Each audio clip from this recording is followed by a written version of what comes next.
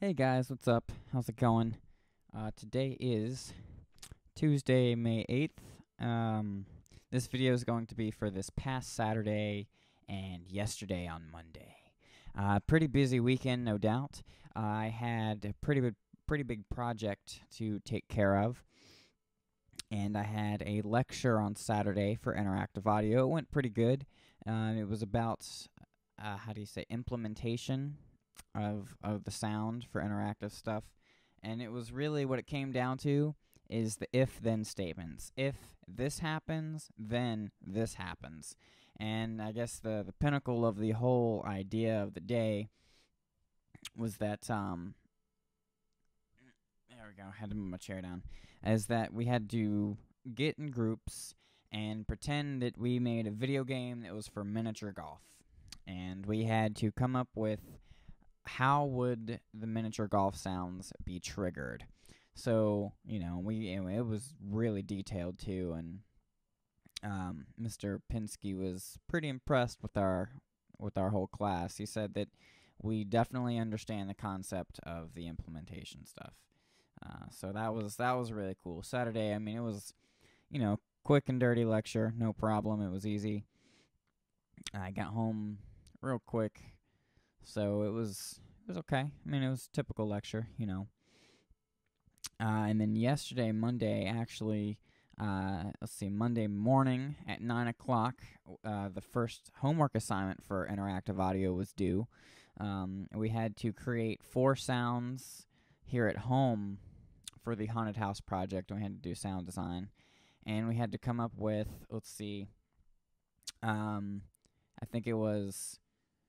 Oh goodness! I know we had to come up with the sound for zombie hands coming out of the ground.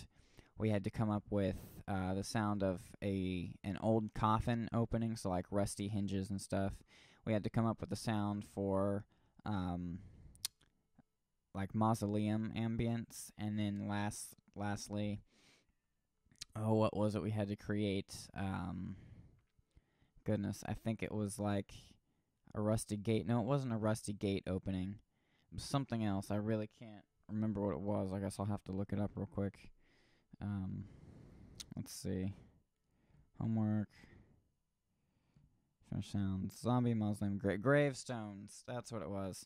We had to come up with the sound of gravestones moving back and forth and moving off of their, I guess, base or whatever, because the spirits are angry and they're moving stuff.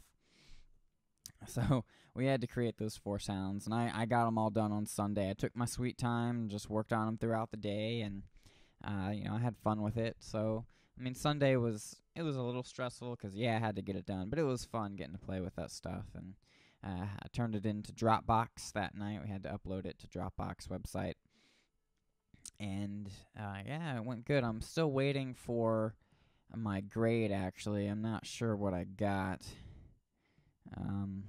He hasn't graded mine yet because I guess I'm at the end of the list. But he said that he would be done with everything tomorrow. We'll get there. But that brings me to Monday afternoon, actually, because I got my interactive audio assignment turned in on time. And then I had another 8-hour day of public speaking, 8 hours of it, which really was more like 6.5 hours of it, but still a long time for public speaking. And we went over a lot of information yesterday, that is for sure. The biggest thing was we had one of the lab techs for public speaking, which public speaking doesn't have labs, so I was a little confused on that topic. But anyway, he came in and he talked to us about Keynote, about how to use Apple's Keynote program. And with that, a lot of the same concepts applied to, or do apply to, Microsoft PowerPoint. So we learned how to put on an effective visual aid thing. Excuse me, goodness. I just had a glass of water, burping it up or something. But no, so yesterday was really all about the visual aid aspect. So the PowerPoints, the what to put on the slides, what not to put on the slides. Lots of great stuff. And I took some pretty good notes yesterday, and I'm going to open them up right now, actually. And I was looking around the classroom, and a lot of people are actually falling asleep, but I thought this stuff was pretty interesting, actually. So, yeah, one of the biggest points about designing a slideshow is that less is usually more, to keep it simple. So, we discussed, well, why use a visual aid, and it's to give a reference of what you're talking about, to keep the audience engaged, etc. We discussed the design stage of it, and that's where the simplicity comes in. Less is usually more.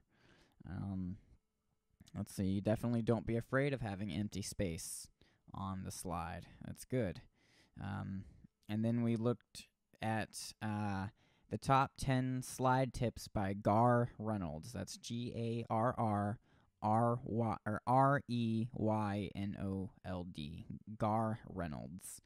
And he had a really cool video about making slideshows, PowerPoints, or keynotes of all things. And it was like all zen and meditative. I don't know, it was really relaxing and calming the way the guy was explaining stuff. But his 10 rules are 1, keep it simple. 2, limit bullet points and text. 3, limit transitions and builds. 4, use high quality graphics. 5, have a visual theme and avoid templates. 6, use appropriate charts. 7, use color well. 8, use good fonts. 9, use audio or video only when appropriate.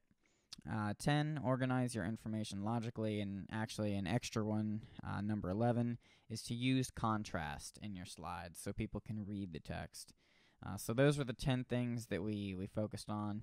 And then my instructor gave us 2 more tips about what she personally does not want us to do. And that is, 1, definitely face the audience the whole time. Don't, turn around and pull one of these where you're, not looking at the audience. And lastly, don't stand sideways and talk. Don't pull one of these where you're kind of looking at the slideshow, but then you're kind of facing the audience, but really you're facing the door. You know what I mean? So none of that either. So yeah, it was a pretty good lecture. And then we had time to actually go in. Well, I wouldn't really call it time because we were supposed to get with a group and discuss these things, but she got us thinking about our cultural diversity speech. And we did our sign-ups and everything. So I am number 9. I am the 9th presenter on Friday. And my topic is the urban subculture of parkour. So I'm going to be talking about parkour and all that. And I'm going to get it on video. I'm going to definitely get my speech on video. Hopefully it'll go good. And I guess I'll upload it for you guys and all that. So yeah, it should be pretty good. I've been working on it today. I put in a good 2 hours of work, which is actually not that much. And then I don't know. It was a good, boring, long lecture. At the end of it, we had time to do work on our group project, which my group actually got somewhere. We have an outline going, so that's good. And we're presenting that on the last day. But for the most part, the main focus right now is, 1, getting the introduction speech over tomorrow, which is not worth any part of our grade. That's just to get us used to being up in front of the class and talking. And then Friday is the cultural diversity speech. So, yeah, I got to get working on that, and I got to have time to practice it and whatnot. So yeah, it's going good so far. I've been busy, like usual, I suppose. My schedule this month is especially busy. For the next 12 days in a row, well, basically starting from yesterday all the way till Saturday, and then next Monday all the way till Saturday, I've got class starting every day at 1:15, which is pretty lame, but what can you do, I guess. So, I don't know. For now, I'm going to go ahead and cut the video, guys. I hope you're digging it. I'm busy, as I'm busy as something that's busy, and I'm tired. So I will see you guys next time. Take it easy, and